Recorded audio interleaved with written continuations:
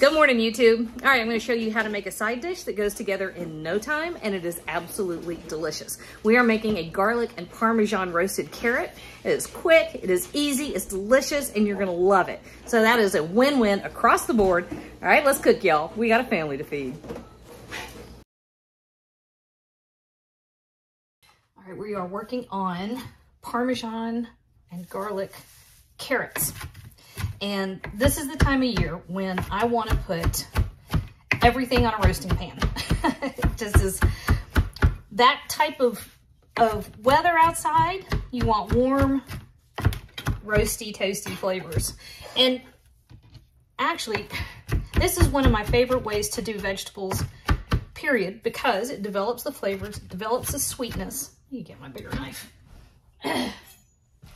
It's easy. It takes no time, no effort, and you get great results. So I do this exact method with all kinds of things. But I love carrots this way most of all, because normally I don't actually like carrots.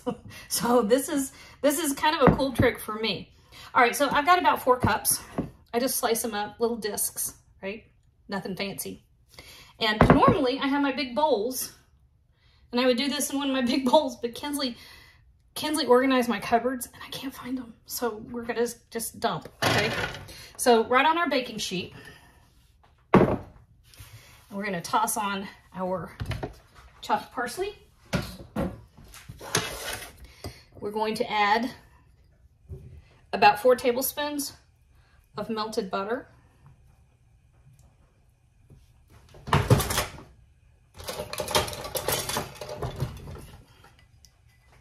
Like that. We're going to give it a healthy sprinkle of kosher salt. We're going to give it, it's about 4 chopped cloves of garlic.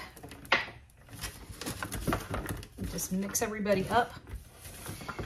And finally, we are going to add some Parmesan. Now I've got the oven preheated over here, 425 degrees.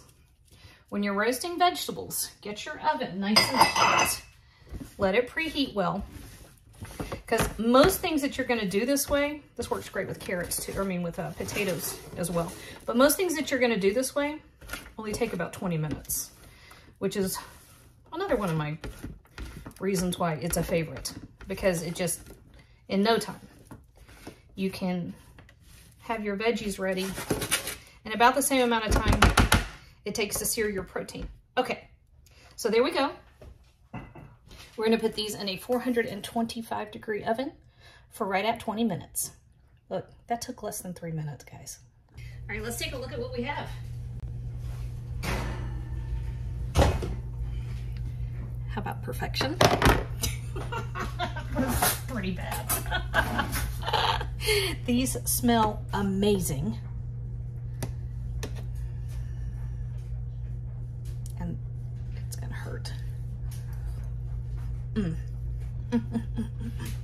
Y'all, those are good.